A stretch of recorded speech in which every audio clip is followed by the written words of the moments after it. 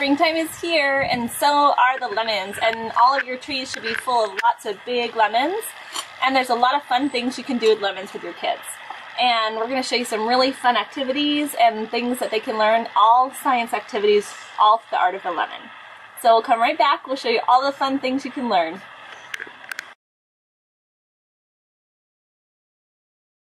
So the first activity that we're going to do with lemons is we're actually going to cut a lemon in half, and I'm going to give it to each of the kids and let them practice squeezing it into the jar. Can you squeeze it into the jar? This is really good for your kids' fine motor skills as they practice squeezing, and they actually see the success of the lemon juice coming out. And then what you're going to want to do is give your kids a little Q-tip and have them write a little message on the paper, and then take the paper into a light and put it over a light bulb, and they'll be able to see the message. And that's your first science activity using lemons.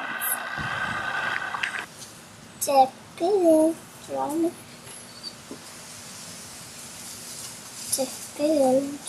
now when your kids are done, and it dries, it's just going to look like a regular piece of paper, but when you hold it over a light bulb, they'll be able to see their secret message, all written with lemon juice. And that's the end of our first project.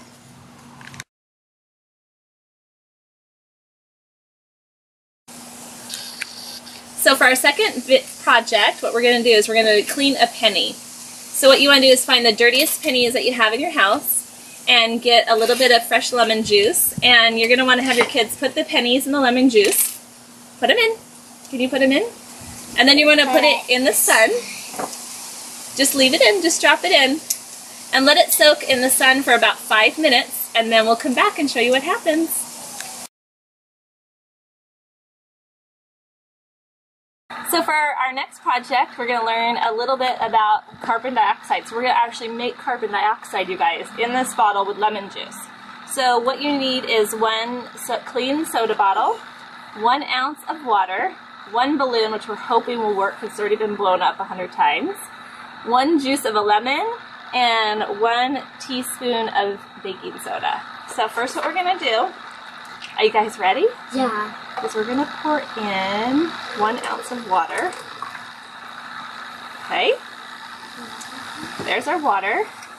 And then we're going to pour in 1 teaspoon of sugar. It looks like sugar, but it's called baking soda. Let's see if we can get it in that little, oops. We'll pour in a little extra because some of it went on the floor. Oops, more went on the floor. I guess a funnel would have helped you. So maybe a funnel. If you have one, great. And then shake it up. You're gonna, I'll put the cap on. You wanna really mix it up good. If you have a smaller bottle, you can use a straw to mix it in.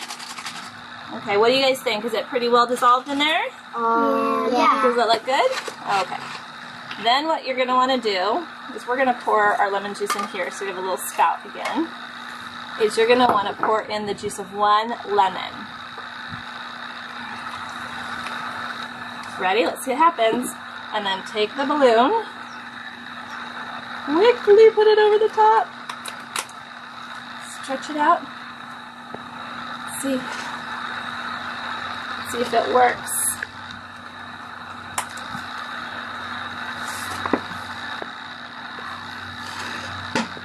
Is it inflating the balloon? Let's see. Maybe not. Yeah. Maybe we can tuck it in. Huh? Maybe we can Well, I inflated it a little bit. You can see some of the carbon dioxide went up and the air went into the balloon. Do you see that? Yeah. Do you see how it blew it up a little bit? But I think it's Leave it. I'm going to move it over a little bit. Don't squeeze it. You see that? Yeah. Don't squeeze it though. I think we just got to squeeze it. There we go. Look at. I'll go now. So the carbon dioxide, what we did is when we mixed it. Oh, there we go. Ta-da! What do you guys think? Yay!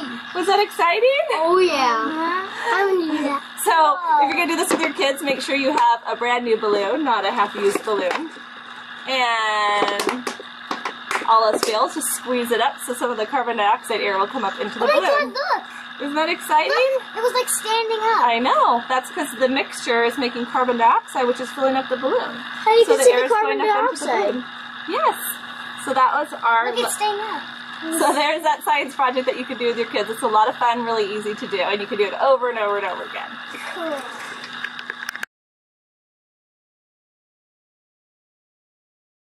So for our next project, we're going to do something really fun. You guys ready? Yeah. We are going to make a rocket. So what I did is I taped a little bit of rocket flying, and I used a wine cork. And again, we're reusing our soda bottle. And we have 1 juice of 1 lemon. Again, some baking soda. And what we're going to do is take a paper towel, and we're going to pour some baking soda in the paper towel. Like this. Are you guys ready? Yeah. Yeah. You excited? Uh-huh. I'm really ready. Okay, let's hope it shoots up really high into space. Oops, I'm really messy. So we fill this up halfway with water. Then we're going to pour the juice of 1 lemon in here, which the kids did a great job squeezing. And then we're going to wrap this up like a little present. We probably don't need this much paper towel. So I'm going to tear it like this. And what we're going to do is we're going to put a little baking soda present inside. Ooh, maybe we made it too big, huh? Okay, we made it too big. Yeah. So that is this is the funnest part of science, is learning an easy way to make it. So we're gonna make a smaller present. It was too fast. I know. And we're gonna shove it in. Really tight. Almost in. Can I shove it in? Yeah. Help me shove it in. Okay, and then what we're going to do is we're going to put the cork on, loosely on, and then we're going to take it to an open space, and we're going to see what happens. Okay, as you can see it's starting to react. The baking soda is starting to react with the lemon and the water juice, and it's going to create carbon dioxide, which is going to push this up and shoot it up into space really high. Let's go. Okay, so we're going to move it onto the grass so it's in a space that's clear from eyes, hands, and everything before it shoots up. So we'll come back and tell you how high it went up. Shoot.